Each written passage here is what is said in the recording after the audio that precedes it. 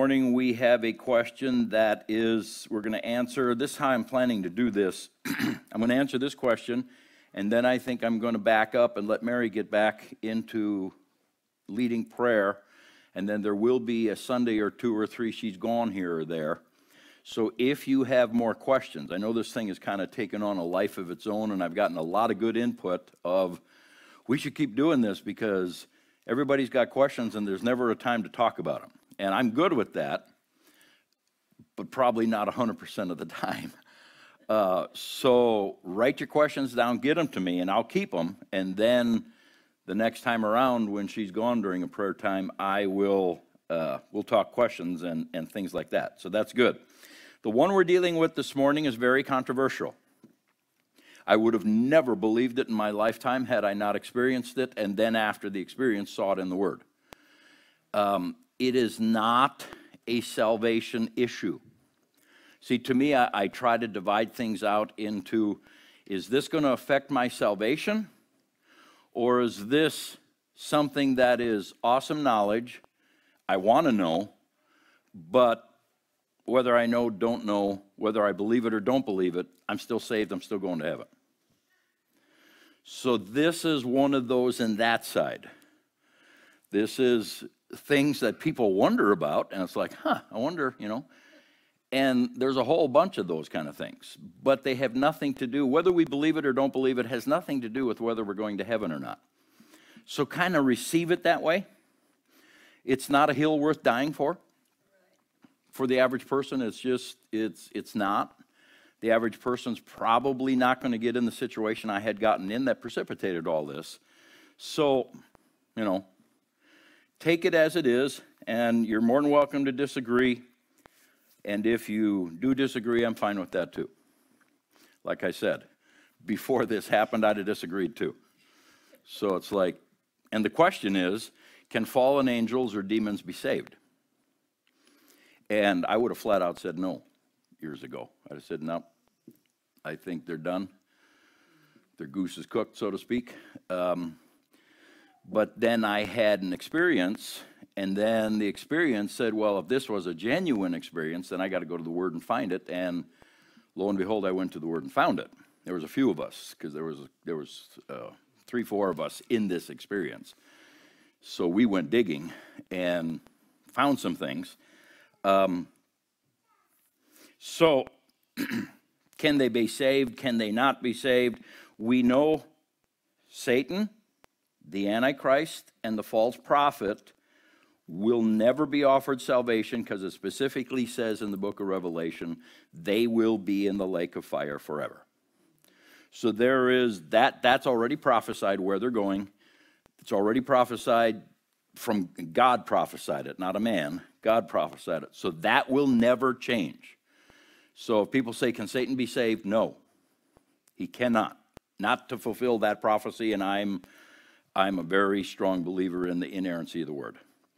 So if the Word says this is the way it's going to go, then that's the way it's going to go. I would, knowing my Father, I would presume some form of restitution or reconciliation or let's fix this thing was offered to him before our time began, probably multiple times, because that's the character of the Father.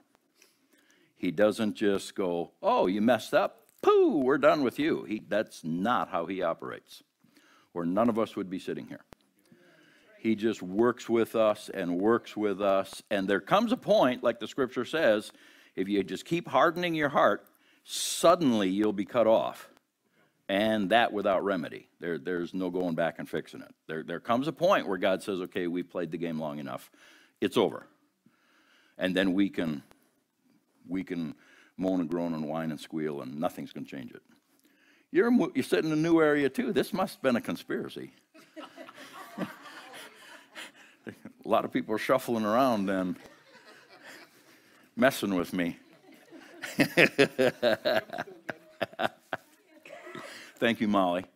Kim. Anyway, so let's talk about the question. So what caused me to get in the situation where I even entertained this as a possibility? I was in, and for whatever reason, this is the way it worked for me. Thank God it doesn't work this way much anymore. It's rare now. But when I started in ministry and ended up in some deliverance things, it seems like every demon was talking to me. And I couldn't get them to shut up. You know, they come up in a person, and, you know, you start praying over someone to cast something out, and boom, here's a demon talking to you like it's the person. And I don't want to talk to you. Get out of my face. And there was a chunk of time where it was just normal. It just was like, well, that's what's going to happen, so we got to deal with it, and we're going to be quoting a bunch of scripture to them and shutting them down because they're going to be lying and trying to kick in fear and tell me why they have right to be there, and on and on and on, giving their story. I don't want to hear their story. But there was a period of time, that's how it was an educating of me, I guess, is maybe where God was coming from, why he was allowing it. But that eventually quit, thank God. Because it becomes this big, long, drawn-out process because they're always interfering with the person because they'll block the person out. They will, look at it this way. Let me try to explain this. This is a temple that has a physical brain as the interface for the spirit realm and the physical realm. The heart doesn't interface directly. Now, they're finding research it affects the brain. But my leg, my heart, my hand, these are not the interfaces. You can cut my hand off, and I still have interface as a spirit living in this temple. I still have the ability to use this temple, talk out this temple, and so forth. There's one organ you can't lose. If you lose that organ, you no longer have the ability to interact with this earth. It's the brain. So I am a spirit.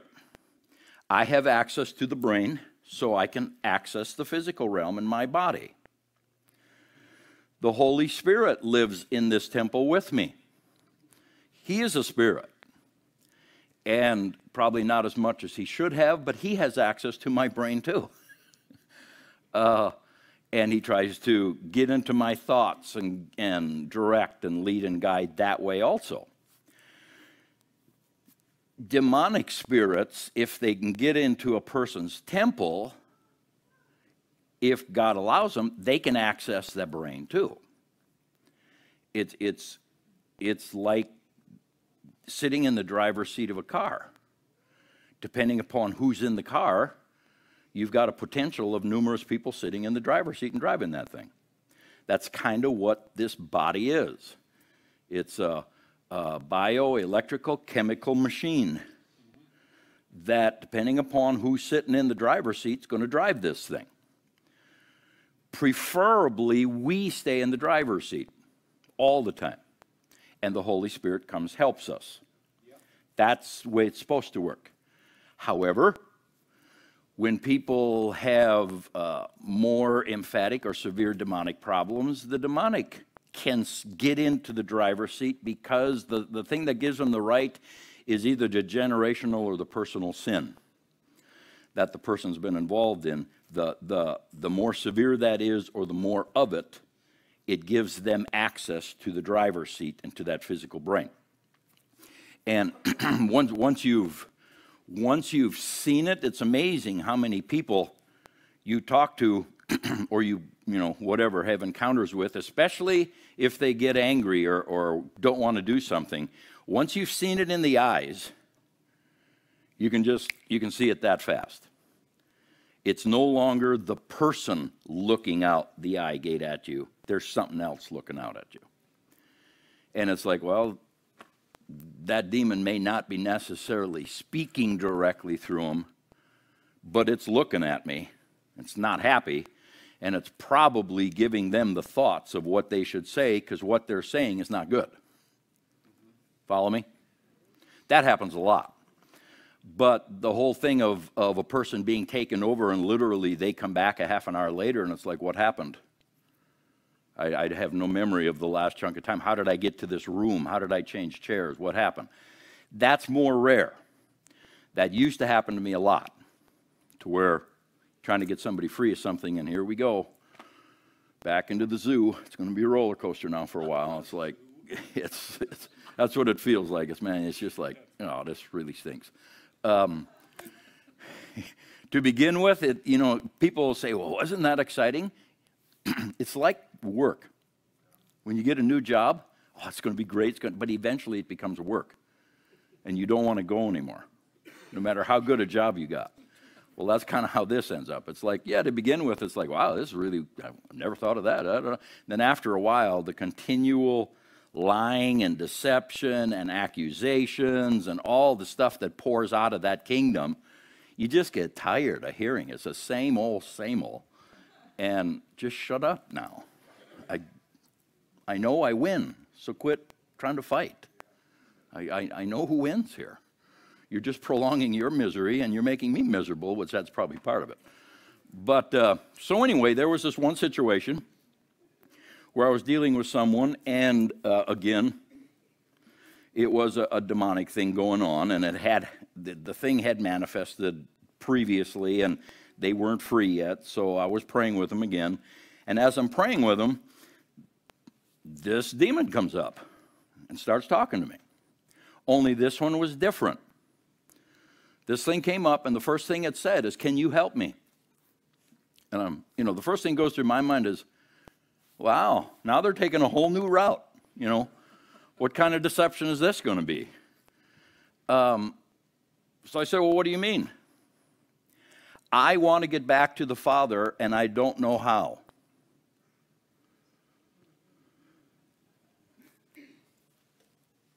Well, and my brain's still going, well, what kind of deception is this now? But it's a legitimate question that in my gut felt like a legitimate question. I thought, well, this is odd. So I just gave the answer I had. You can't. Demons can't get saved. Or fallen angels, or whichever variety you are. You can't. It's not possible. It looked at me and asked 2 questions. It said, so the Father is not capable of forgiving me? You mean the Father doesn't want to forgive me? Well, see, now, I can't speak for the Father, but neither one of those questions, if I give the answer that I think I should give, neither one of those questions, that's a bad answer.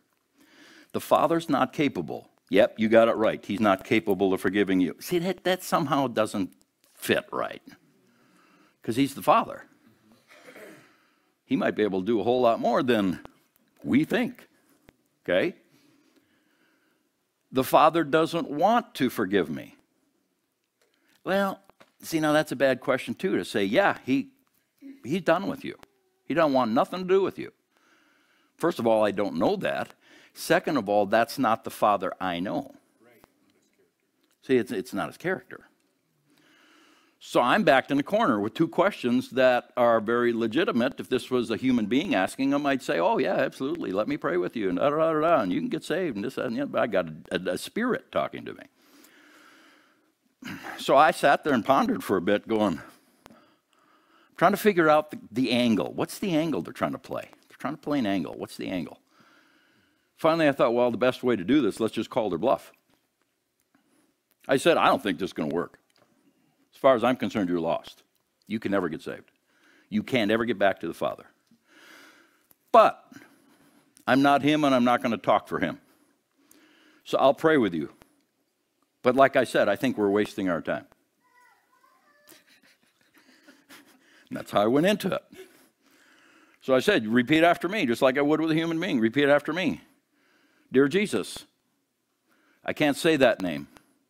I said, well, you're going to have to say that name. That's the name that's salvation name right there. You bypass that name, yeah, you're in trouble. Well, I can't say that name. I said, well, you're going to have to. So I said, dear Jesus, you say it. It finally got it out. Had the most difficult time. It's like it was an excruciating pain to say that name. And I'm going, now this is starting to look real to me, because usually when you cast them out, when you use the name of Jesus, you can tell it puts them in pain. They don't like that name. So then I went further, and I remember the other phrase that it had a lot of problems saying is, talked about the Father and coming back to the Father, so we come through the blood of Jesus. It stopped right there and said, I cannot say that word. I said, you have to say that word. Because see, this is, now I'm taking it on as a, you're trying to play me. So now I'm going to call your bluff. You don't want to say the blood? Well, I'm going to make you say the blood. Even I probably could have bypassed it somehow, but I thought, this is good. Let's go with this. You know? So, nope, you're going to have to say it.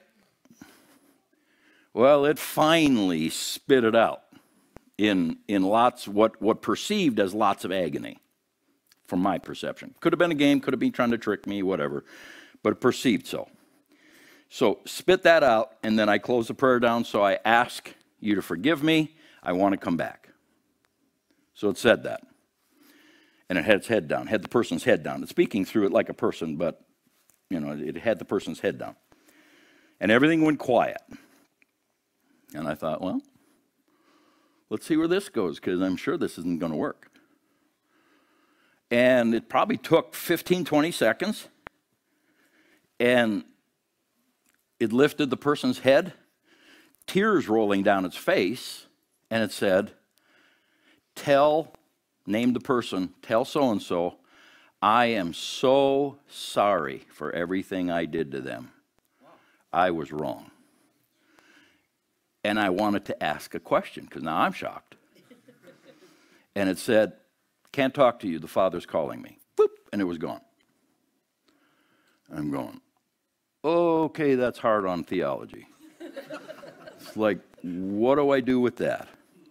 So at that time, I was still being mentored by a guy who had done this for years. So once I got done with this session, then the person was back. So then when I got done with this session, I called him. I said, feel free to tell me I'm cuckoo, but here's what just happened. And I walked him through the whole thing like I just did you. And it was dead quiet on the other end, because he was probably trying to figure out, what is this? Dead quiet. And when he started talking, he said, yeah, I've had that happen a few times too. I said, is that real? Or is this all a big deception? He said, I'm not sure. He said, but I was like you. He said, when something asks for salvation, I don't have the right to tell it no. He said, so I've done the same thing, gotten the same response. He said, I think it's real. I said, well, if it's real, it's got to be in the Word. He said, exactly. He said, but I'm not finding much. He said, so let me know if you find something. I said, I will. So there was more of us in this session. So we went, that was our assignment. We got to find this in the Word. And I didn't find the first verse. The first verse here, Ephesians chapter 1, verse 10, and I'll read all these out of the New King James. I didn't find this first verse. It was one of the guys who was with me. He came, I think it was the following Sunday, he came and said, I found a verse I think talks about this. I said, really? So he took me here. And so let's look at, this will be the jump-off point, because it was the jump-off point then. It says, if you back up, it's talking about us getting saved, being predestined to be adopted as sons to the praise and the glory of his grace, verse 5. In him we have redemption through his blood, the forgiveness of sins, according to the riches of his grace, which he made abound to us, verse 8. Verse 9, having made known to us the mystery of his will, according to his good pleasure, which he purposed in himself, which was the salvation of the human race. So that he's talking about getting saved and everything involved with that. Verse 10. And that's his purpose. It's the mystery, was his purpose. Verse 10, that in the dispensation of the fullness of times, he might, I looked up there and lost my place. Let me go back here. Dispensation, fullness of times, he might gather together in one all things in Christ, both which are in heaven and which are on earth in him. Okay, so I understand him gathering the things which are on earth in Christ, gathering them together. But who in the world in heaven? And which heaven is he talking about? Is this first heaven? Is this second heaven? Is this third heaven? I'm not sure. Which is he talking about? But there's something here that he's going to gather together in salvation in Christ the ones that are in heaven. And it's like, I told him, I said, you might have a point. I've never seen it that way before. That's an interesting thought. Let's keep digging. So the next one we ran across was Ephesians 3. And the prison epistles, Ephesians, Philippians, Colossians, those four, I named three of them, but those four, Paul kind of repeats himself some in each of them, or enlarges in a different one. But let's go to Ephesians first. Ephesians 3:10. Again, let's start at verse 8, because that's where the thought starts. Paul saying, to me, I'm less than the least of all the saints. This grace was given to me that I should preach to the Gentiles the unsearchable riches of Christ, and to make all see what is the fellowship of this mystery. So he's still talking about the mystery of salvation and what God had planned, which from the beginning of the ages has been hidden in God, who created all things through Christ Jesus. So he's if you go up to verse 7, it says the Gentiles should be fellow heirs of the same body. And this was the message Paul was given, the message of faith and salvation, but it's the message that the Jews hated and why they were always trying to kill him. Because it's like, no, the Jews have salvation, nobody else does. And Paul keeps saying, no, God has given salvation to the Gentiles too.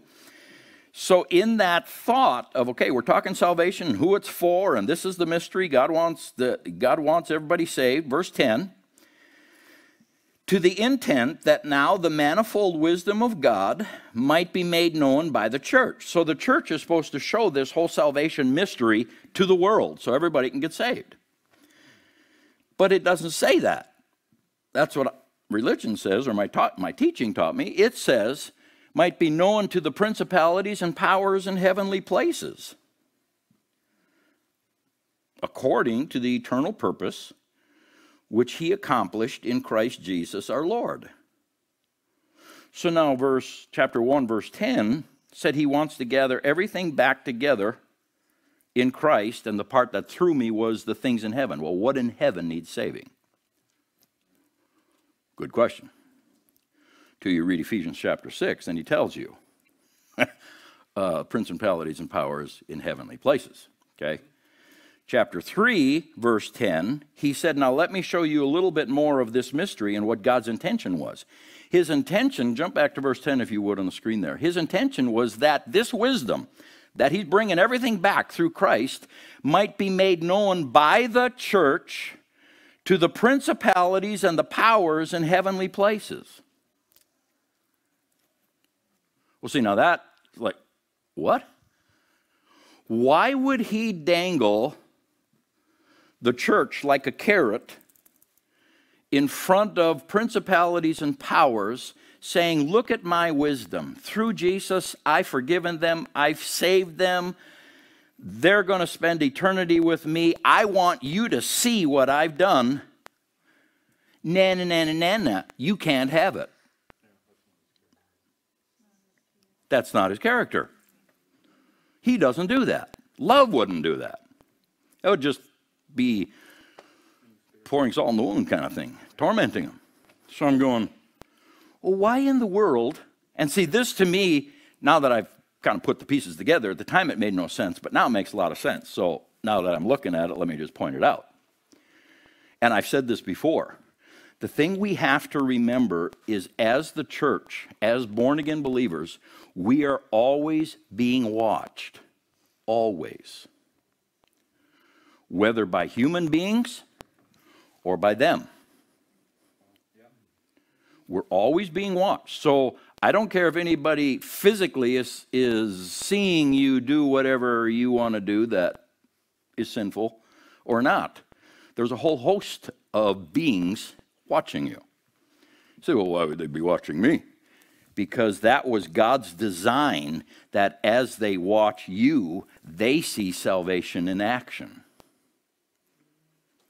There's what it said. That through the church, his intent was through the church, he's going to show the heavenly realms, everything can be gathered together in Christ. Huh. Well, isn't that interesting?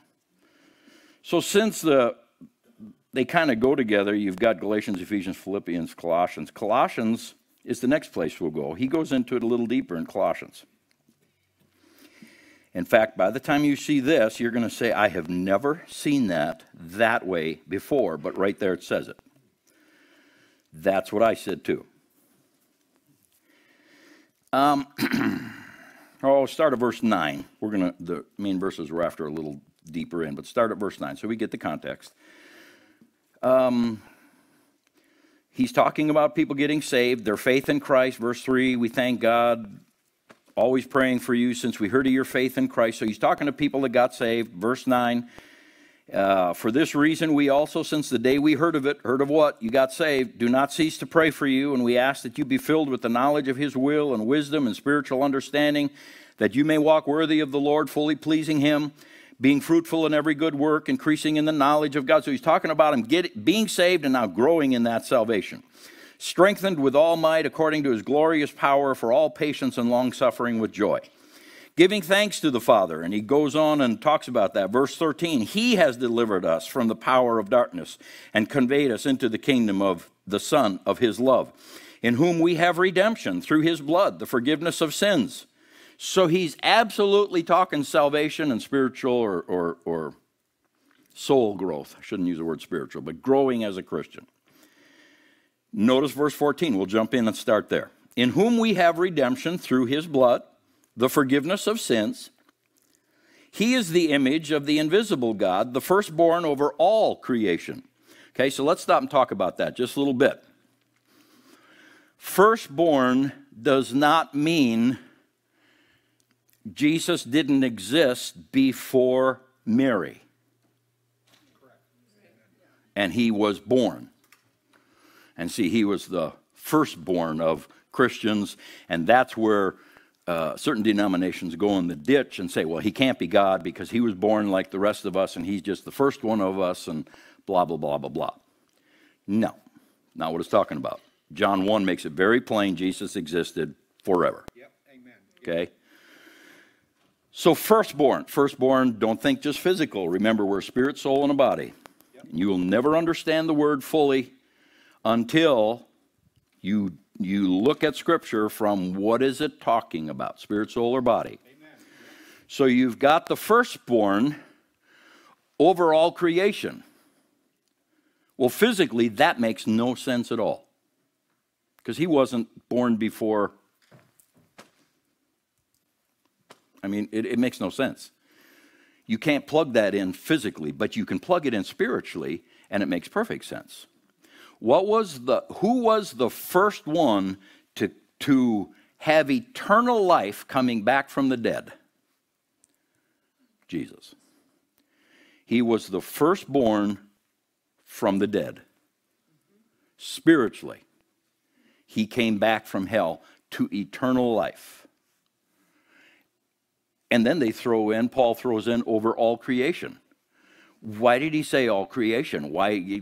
He's the firstborn. So if Jesus is the example of you can have life after death, because we know he existed before that, came to this earth, did his thing, died, went to hell for us, substituted for us, and then was raised back out, born back out of that. That's how I understand it. Nothing else makes sense to me. This is an example for all creation. Well, again, you're dangling a carrot out in front of somebody here that is like, really? Well, read on. For by him, Jesus, all things were created that are in heaven and that are on earth, visible and invisible. So we're talking spirit realm now.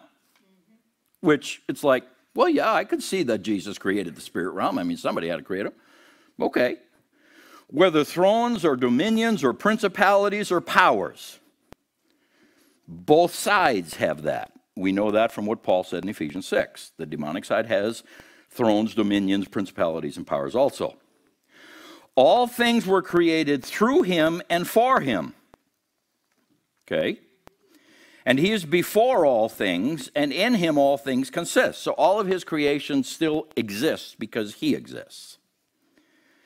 And he is the head of the body, the church, who is the beginning of the firstborn from the dead. Firstborn from the dead, that goes back to that verse we were just talking about.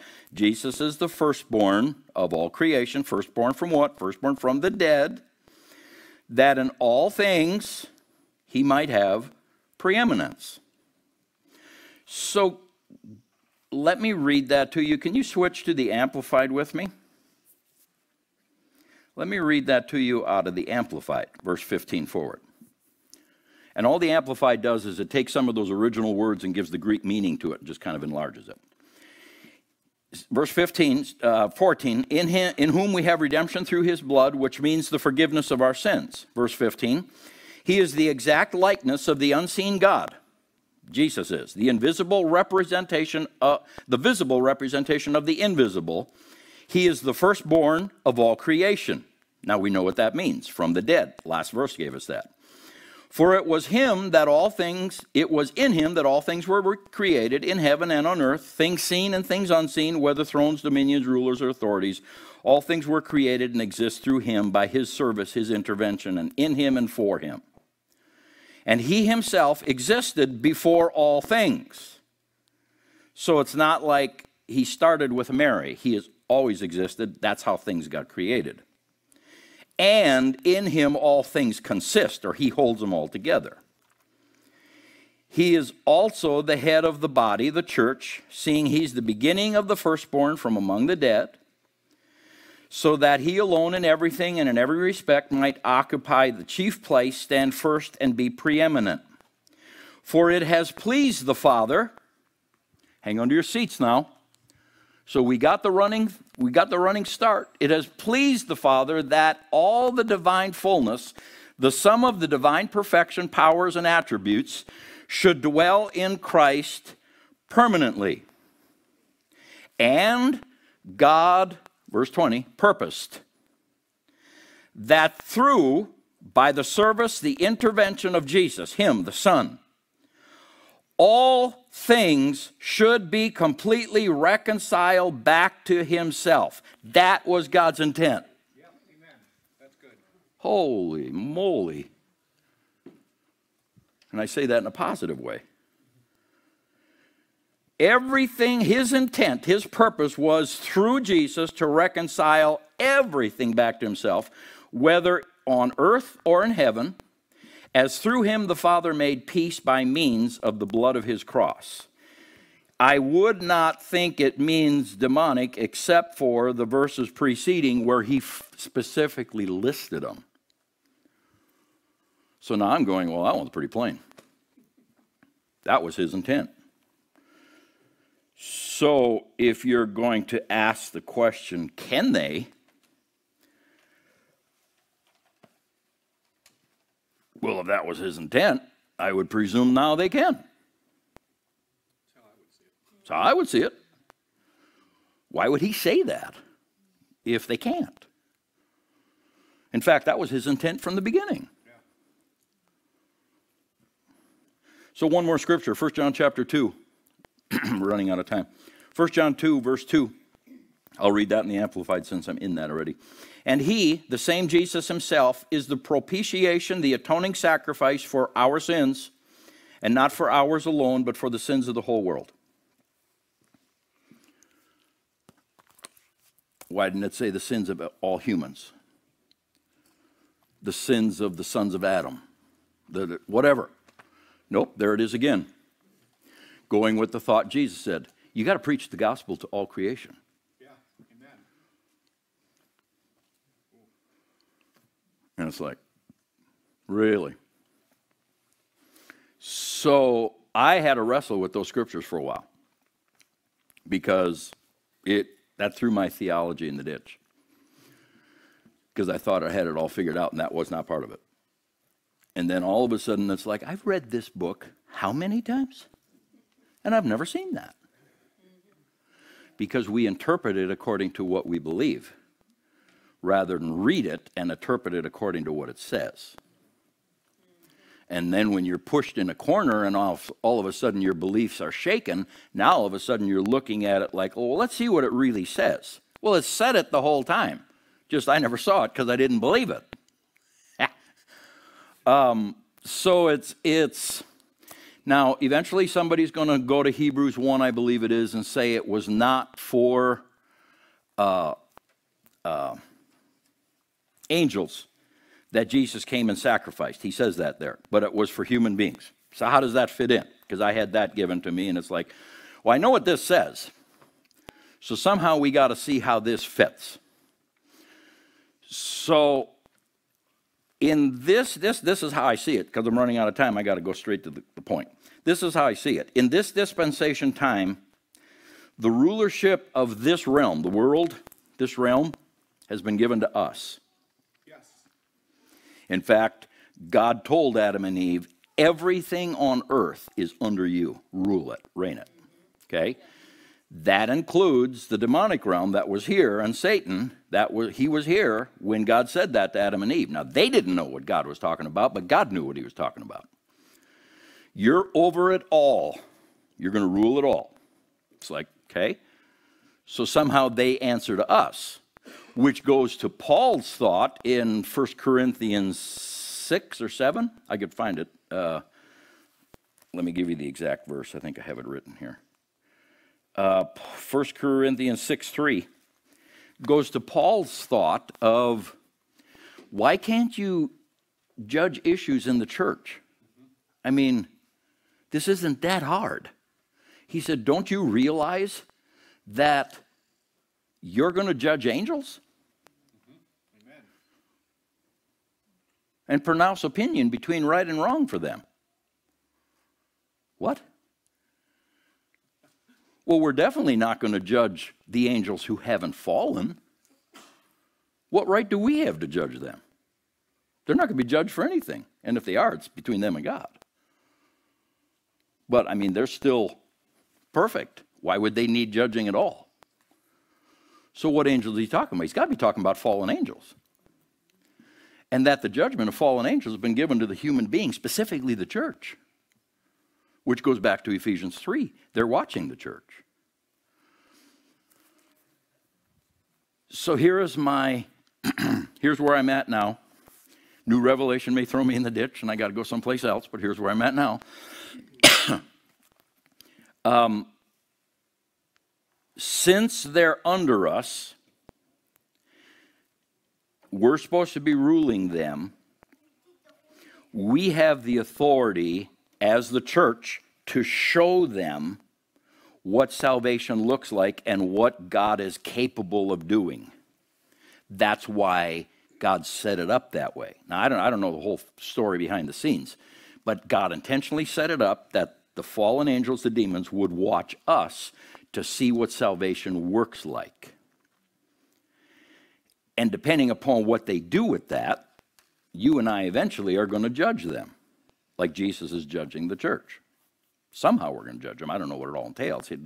I don't know of any other place that talks about it, just there. So Paul knew something he hinted at, but he didn't go deep into it. But we're going to judge them. Is it possible, and I'll just leave this question, and praise band if you want to come get ready. Is it possible that what we have freely received, God designed that they can receive what we received through us because they're under us?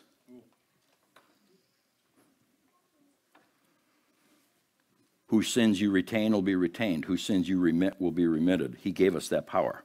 Amen. Yeah. So there's some kind of possibility there. That doesn't apply, as far as I know, just to humans, but goes further. So I say that to say this. Here's my conclusion to the whole matter. Do I think they can be forgiven? Scripturally, yes. I mean, you saw scriptures there that, I mean, the Colossians one just flat out says it. Do I think they can be forgiven? Yes. Do I understand it all? No. But I do understand a little bit of what my Father's like.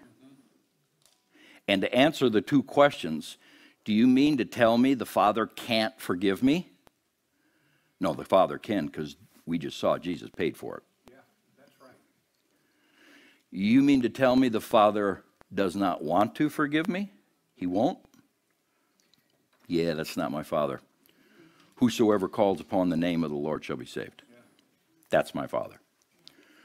So I've got to come down on the side of, this, Jesus might have done more than we gave him credit for. He might have included everything, just like the scripture says, to be able to be reconciled back to the Father. Except for the three. The three are doomed. We know that for fact. But true victory, Jesus might have done a whole lot more than the church thought he did. And I would be the last one to argue with God when we get there and say they have no right to be here. They shouldn't have been forgiven. That's not love. If God thinks it's okay for them to be forgiven, we need to too. So there you go. So let me just say this, since we got 2 minutes left, and then since you're right in front of me, I'll give you one thought. I'm going to get Mary back in line to be doing prayer again. That's my goal. If you have more questions, there's going to be Sunday she's gone. Please text them to me, write them out, get them to me somehow, and then on those Sundays, we can do this kind of thing and answer questions, because I've had so many people saying we should do this all the time because it answers questions, and I want to ask questions, and I got lots of questions, and okay, we'll fit it in, but we still want to get this thing back more to prayer emphasis, so I'm going to ask Mary to get back in the saddle next Sunday. But if you have questions, we're not just done now. We will continue this. What's your thought? I was just going to add one more scripture. One more scripture? That you were talking about in Romans 8. It talks about all of creation is waiting for the sons of God to be revealed so that they will be freed from their bondage of decay. Okay. So I'll say it again so the online people can hear it. In Romans 8, it says, all of creation is waiting for the sons of God to be revealed, all of creation, so that they can be freed from their bondage and decay. So there's another one that makes you go, I wonder how deep God wanted to go with that. Well, maybe it's true, all things are possible. We say it, but when you get talking about this kind of stuff, it's like, I wonder if that's possible. Well, Jesus said maybe it is possible. Real quick. Okay, Lamentations 3:31. For no one is cast off by the Lord forever. Ooh, I'm going to put that in the list. Lamentations 3:31. For no one is cast off by the Lord forever. ooh, that's good. Ooh, that's a good one. With that, I'm done.